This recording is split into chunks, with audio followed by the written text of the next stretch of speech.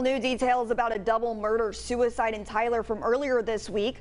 Police say the victims are Graciela Rodriguez and Alvaro Martinez, and the suspect has been identified as Javier Estrada. Officers were called to the scene at the La Quinta Hotel on Broadway Avenue around 10 p.m. Tuesday, where officers found the victim shot in their vehicle. Estrada then ran away. The investigation leading to a house in Smith County, where they claim Estrada shot and killed himself. Police say Estrada and Rodriguez were an estranged couple who shared children.